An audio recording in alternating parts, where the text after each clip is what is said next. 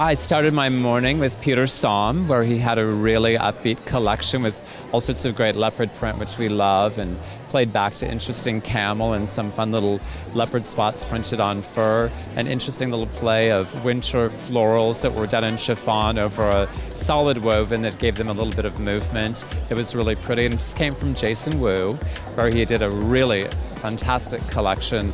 Very dark side of Jason. He opened with a black tailored pantsuit and a lot of beautiful draped bodices, lovely dresses that had a little bit of a peekaboo that were very revealing in the back and very discreet in the front, often in velvet, that draped just like liquid, either just to the calf or all the way to the floor as a gown. Interesting that he put a lot of outerwear, which we're seeing everywhere on the runway, a very men's tailored coat or very possibly an oversized piece of outerwear with fur trim on top of a long, slender gown. So that idea of kind of playing with the masculine and the feminine, which he likes to do a lot.